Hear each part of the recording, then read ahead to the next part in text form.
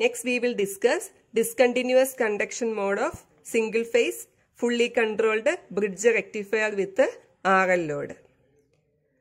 In discontinuous conduction mode, inductance value is small and the firing angle alpha is large. Suppose alpha is equal to 90 degree.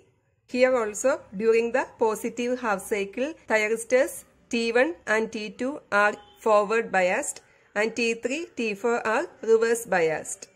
At alpha is equal to 90 degree, we are giving gate pulses to T1 and T2. So the supply voltage Vs, this one appearing across the RL load. So during the positive half cycle, thyristor T1, T2 conducts.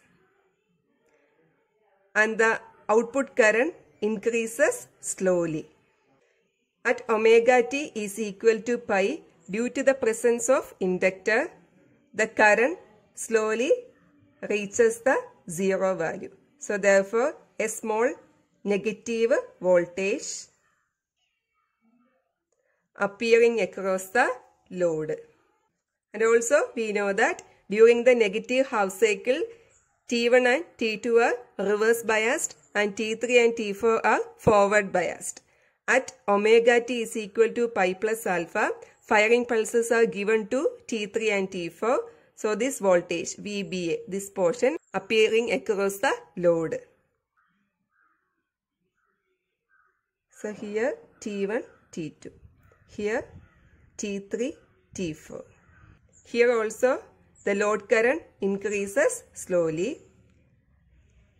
At omega t is equal to 2 pi, due to the presence of inductor, output current decreases slowly to 0.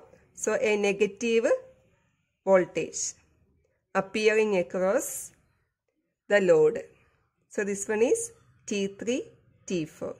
So here also this portion appearing across. So here this portion appearing here. So here the load current I0 is discontinuous, hence the name discontinuous conduction mode. Also we can draw VT1, VT2 and VT3, VT4 by referring the output voltage waveform V0.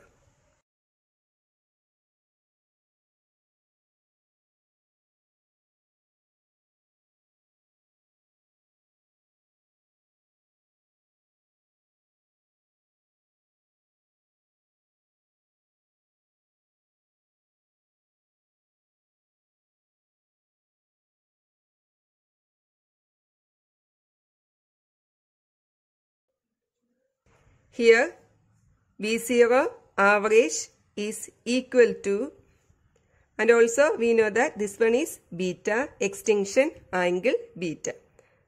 This one is alpha. This one is pi plus alpha. So here the V0 average is from this point to this point. That is integral alpha to beta Vm sin omega t into d omega t divided by base. Here also this waveform repeats with an interval of pi.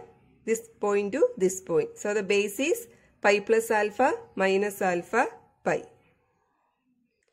And the RMS value of output voltage V0 RMS is equal to root of integral alpha to beta Vm square sin square omega t d omega t divided by pi. Thank you.